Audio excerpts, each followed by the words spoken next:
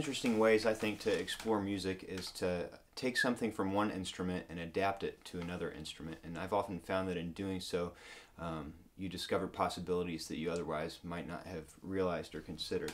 And so here's a tune, the Evening Prayer Blues, that the father of bluegrass music, Bill Monroe, adapted to the mandolin from the harmonica playing of D. Ford Bailey, who they played together on the Grand Ole Opry in the 1930s. And I actually learned this tune from one of my favorite bluegrass mandolinists, Mike Compton, and as part of his show he often does both his own adaptation of the D. Ford Bailey version as well as the Bill Monroe arrangement. So here I have the Bill Monroe arrangement adapted to the guitar, and in doing so my main objective was to just keep the essence of the tune intact, but of course the mandolin does things that the guitar can't do quite so well, namely the tremolo stuff. You know, if you were to hear Mike play this, it would be something like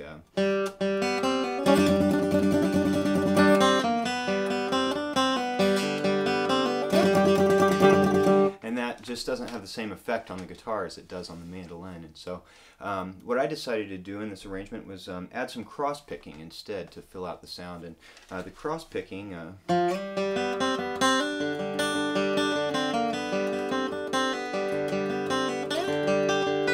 has the same effect of filling out the sound and allowing the melody to speak, but in a more guitaristic sort of way.